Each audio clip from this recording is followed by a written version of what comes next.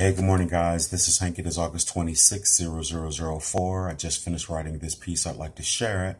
It's called Legitimate and Honorable. It goes, does anyone still watch mainstream news, the one-sided propagandic point of view? I can't help but think of the journalists who will lose their job if they resist. Think about the hard work to uncover the greater truths they discover. And how do they feel when shut down and told they'll never work in any town? How many have to turn to ghosts to become mechanical voiced internet hosts, getting the message out far and wide while sitting brave on the dark side?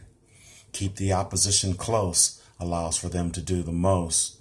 There is always more than meets the eye, and legitimate, honorable answers of why. All right, guys, thank you very much for listening. I do appreciate it.